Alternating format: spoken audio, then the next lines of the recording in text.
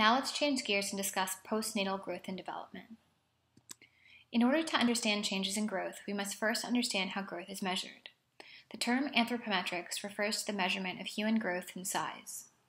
Measurements can include height, weight, segment lengths, like the length of my leg or the length of my trunk, breadths, like shoulder breadth, circumferences, like my waist circumference, and body composition, including body mass index, percentage of body fat, or percentage of body muscle. You can also derive values from these primary measures like ratios between the shoulder and hip. You can compute percentile rankings, and you can also compute changes in these primary measures like height velocities. And you can compute other measures like body mass index.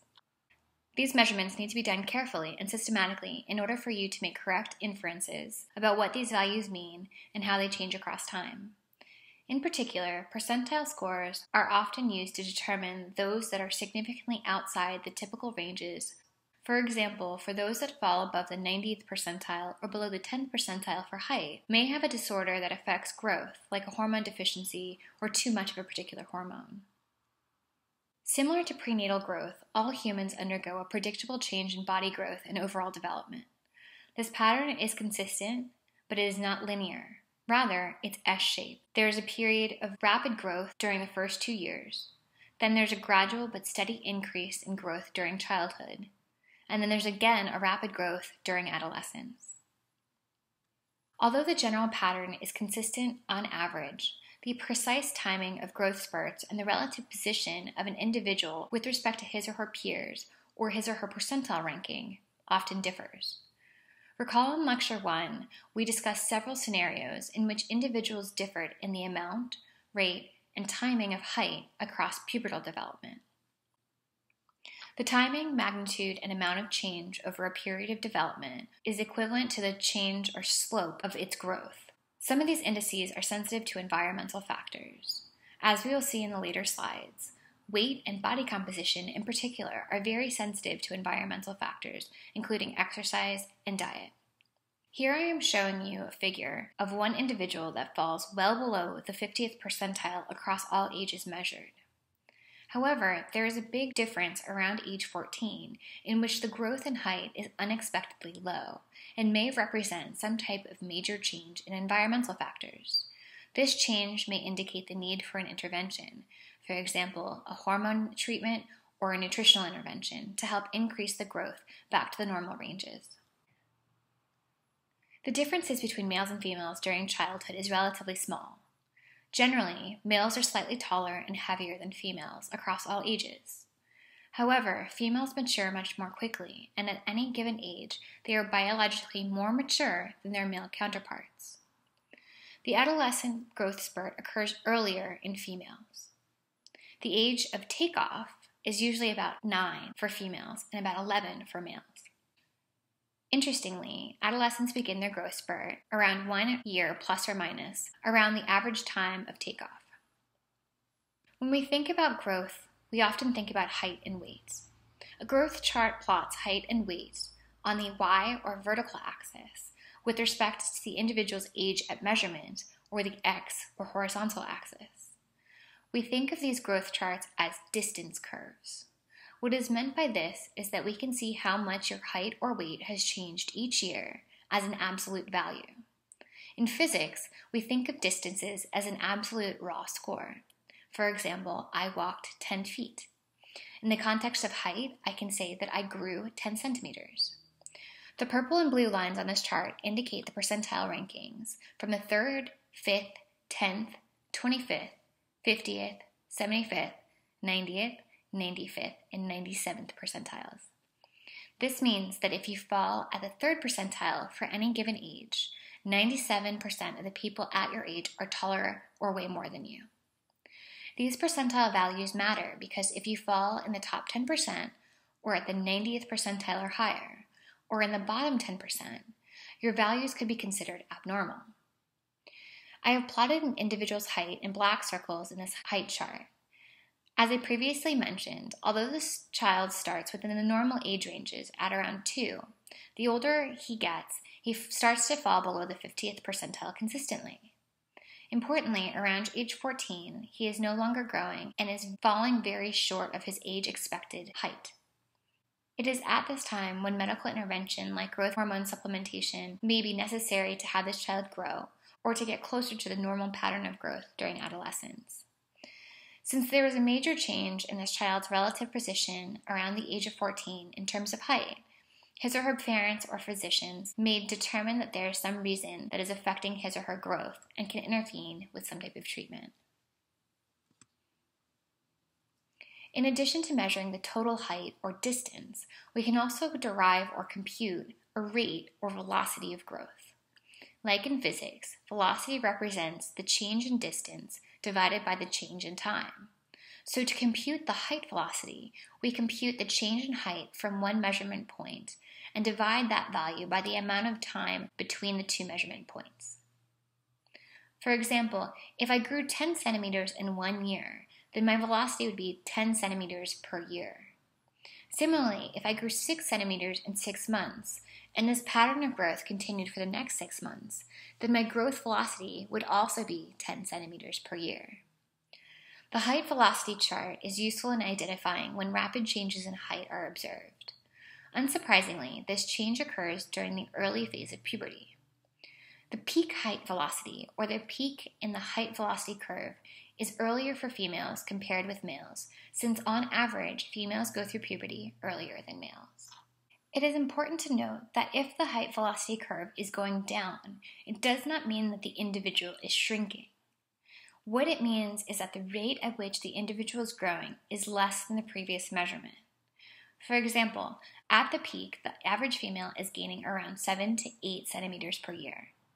After the peak, those females are still increasing their height by around 5 to 6 centimeters the next year and around 4 to 5 centimeters the year after. When we look at the weight growth curve, we see a slightly different picture. First of all, the spread of weights for each year is quite large. For example, at age 20, a male could weigh between 120 kilograms to 220 kilograms. The reason there is so much variability in the weights compared with the variability in the height measurements is that weight is very susceptible to extrinsic factors. For example, changes in body composition due to diet or exercise. Weight can also change due to disease. Some diseases cause massive weight loss or massive weight gain. Despite these differences in weight, the change in weight across age, or the weight velocity curve, follows the peak height velocity. What I mean by this is that the peak weight velocity often occurs around 2.5 to 5 months after the peak height velocity in males, and around 3.5 to 10.5 months after the peak height velocity in females. So far, we have talked about total growth in terms of total height or total weight. But over the course of development, specific body parts have different rates of growth. As mentioned before, growth follows two basic principles. Growth occurs in the cephalocaudal direction, meaning from head to toe, and in the proximo-distal direction, meaning from near to far. The head represents 1/4 of the body size in infants, but only 1/8 the size in adults. The legs represent 3/8 of the body size in infants and half the body size in adults. The legs grow faster than the head and trunk during infancy and childhood. Growth in height during adolescence and adulthood is due to an increase in total trunk length. Importantly, differences in weight, length, or growth of different body parts have direct impacts on movement. As we saw in Chapter 3, weight or mass affects balance, inertia, and force production, as well as linear and rotational velocities. As with total growth, there are some sex differences in the relative growth of different body parts. For example, in females, the shoulders and hip breadth increases at a similar rate. In contrast, in males, there's a considerable increase in shoulder breadth during adolescence without much change in the hip breadth. This ends up resulting in different body anthropometrics between males and females. Recall our definition of development, growth, and maturation from Lecture 1. Development is a change in behavior and the process underlying that change. Growth is a quantitative change in physical size, for example, height, weight, or the relative weight and height of different body parts. Maturation is the progress towards physical maturity, and specifically, it is the biological readiness for reproduction in terms of physical, hormonal, and reproductive system capacity. As we have discussed before, two children of the same age could vary drastically in their physical maturity. And in many of the figures and charts, we have used age as a proxy or approximation of physical maturity. Now we will discuss what we mean by maturation specifically. When we talk about maturation, we talk about the development of secondary sex characteristics. For females, we focus on breast development, pubic hair, and menarche, or the first menstrual cycle. The chart here shows the height velocity from 10.5 to 16 years, and the timing of the different secondary sex characteristics. We can track breast development on a scale of 1 to 5. In this chart, B2 and B5 represents early and late breast development. The development of pubic hair is also ranged from 1 to 5, and on this chart, we see P3 and P5. We can also mark the onset of menarche. As you see, menarche typically occurs about 12 months after the peak height velocity in females. When we talk about maturation and secondary sex characteristics for males, we typically focus on an increase in the size of the testes or scrotum and the development of pubic hair. Some researchers will also examine the development of body hair more generally, including facial hair, as a marker of maturation in males. Since sperm production develops gradually, unlike menarche, there is no clear marker for the onset of sexual reproductive capacity in males. For both males and females, the determination of stage of maturation is typically done by a physician's examination. But there are parent and self-report questionnaires that can be used to ask questions about pubertal development in a less invasive way. These questions tend to be less accurate because children and teens have difficulty saying how developed they are or rating their development compared to picture charts. And parents often don't know how developed their children are. Preteens are much more modest around their parents than little kids, so it's hard to determine breast or testes size in a female or male. So far, we've talked a lot about measuring growth and maturation. I have mentioned that factors like nutrition, diet, and exercise might affect growth, but I want to emphasize that like the period of prenatal growth, the primary factor that contributes to postnatal growth is nutrition. In cases of malnutrition or disease, we often see a big change in growth. This change depends on the timing, severity, and the duration of the period of malnutrition or disease. The chart on the right shows in blue the normal pattern of growth over time. The purple line represents an individual that is undergoing a period of malnutrition or disease that changes the pattern of growth.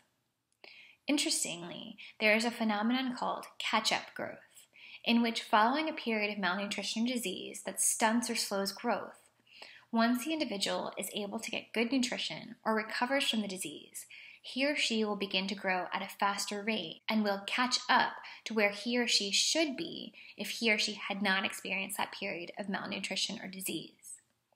Basically, the body grows more quickly in a short period of time to compensate for a period of slow growth. Okay, let's summarize what we have discussed regarding early postnatal development.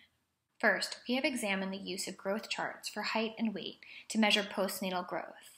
We think of this as a total distance, or total amount of growth. Second, we can derive or compute measures of growth rates by examining the amount of change in height or weight over a period of time. We consider these measures to be height velocities or weight velocities.